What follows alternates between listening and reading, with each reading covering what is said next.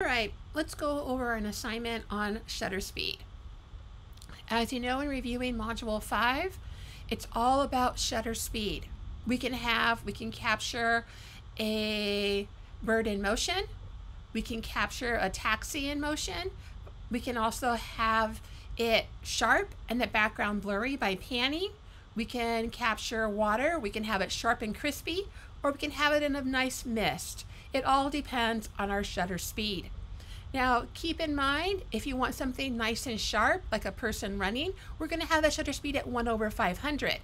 If we want that person, on the other hand, to be really blurry, we might choose 1/8, 1/4, or 1/2 for our shutter speed. For this example, and what we're going to be working on in this assignment, we're going to be taking 3 photographs. The first one will be motion blur, and these settings are suggested. Now remember, for your camera and your lighting situation, it may be different.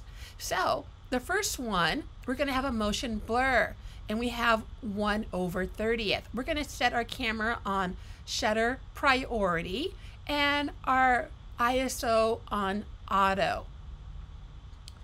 So your camera on 1/30 and take your picture. And that photograph will have a blurry person and a sharp background. The second photograph will be freezing motion, and you'll set your camera at 1/500 of a second. In this case, we will have both a sharp person and a sharp background.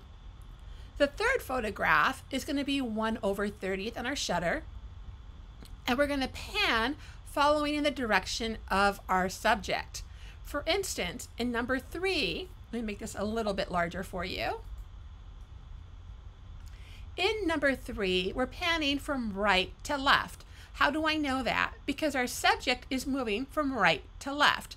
Once again, we set our camera at 1/30 of a second, our ISO on auto, and the camera will decide on what is the f-stop number. Now, here's a variety of different charts for you to review. I encourage you to watch this video, Photographing Motion with a Camera, that see further directions. It is imperative and highly recommended that you use a tripod. You can check out a tripod at the library. I would call ahead and make sure they have tripod available. Also remember, you can check out a camera at the library. Let's review these 13 directions. Look for a location to photograph your assignment. So you want an area where there's a busy street, like a busy corner, where there's a lot of cars going by. So that's number 2. Position yourself on the sidewalk. Obviously, you're not going to be in the middle of the street. Make sure the person or object is moving parallel to you. Once again, moving from left to right or from right to left.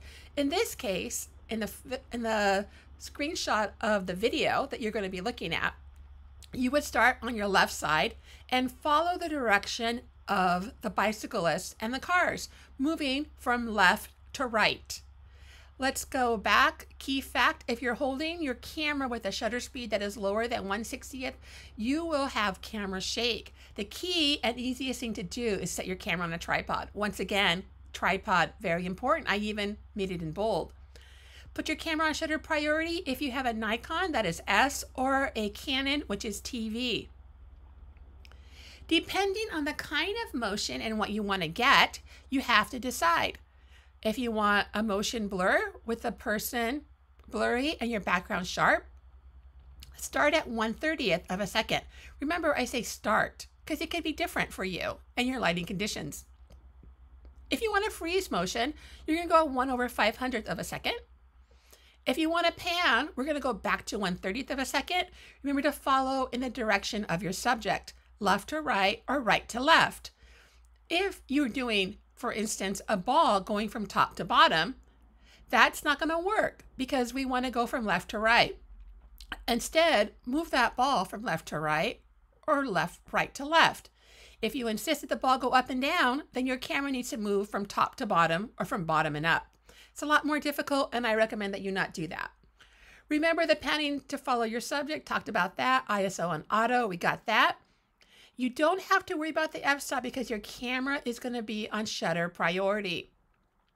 Refer to the chart below and decide what kind of motion you want in your photograph. Complete the table below.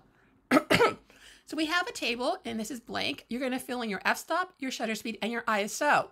You are not going to write auto for ISO. You need to have an exact number. To get the blank table, or you can create one of your own, you click onto this link here, and here's a blank table. All you have to do is go File, make a copy.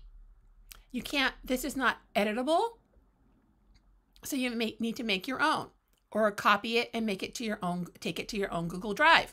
Remember, when you go to your Google Drive, click on Download and then select PDF, because I will only accept PDF documents for this assignment for your table.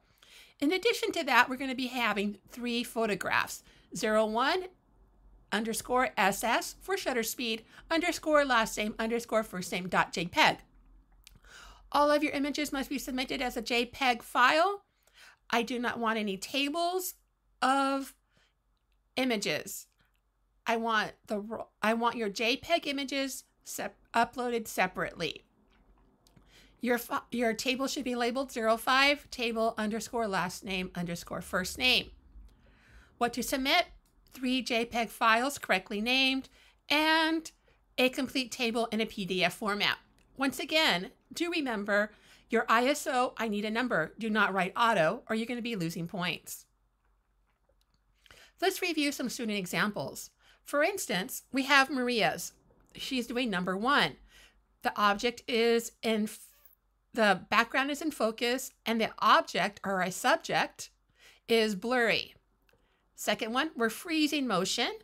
The object and the background are in focus. The third one, our object is in focus and our background is blurry, but this time we're capturing motion. And then we're panning, in this case, from right to left. How do I know we're panning? What I look for are these distinct lines right here. You can see them, they're really blown up now. The lines, that shows me that you're moving the camera in that motion. Here are suggested settings, and this actually, no, these are her settings and how she got her camera. Now we're going to look at Melissa. Once again, we want motion blur. So the object or subject is blurry and the background is sharp. The second photo, both are sharp. The third one, we're panning and she is moving from the camera person, which is, who is it again? Melissa. Melissa is moving from left to right. How do I know she's panning? Because I can see those lines. You see those lines right there? I'm moving the mouse over. Those lines are straight. That means she's panning. I know that it's panning. If your lines aren't straight, you weren't panning. And here are Melissa's settings. Now we're going to look at Alexa's. Once again, motion blur. The subject is sharp. The background is blurry. Freezing motion. Both the subject and the background are sharp. Third, panning. This time the camera is going from left to right and we have the lines. You see the lines? I'm motioning at the lines. And then here is that person's table. Remember, this is worth 10 points. Also remember, in your table, do not write ISO auto. So let me zoom out again. And, well, we'll just use submission. Here we are. ISO, you need to write a number and not just write auto. I look forward to looking at your photographs. Have a great day.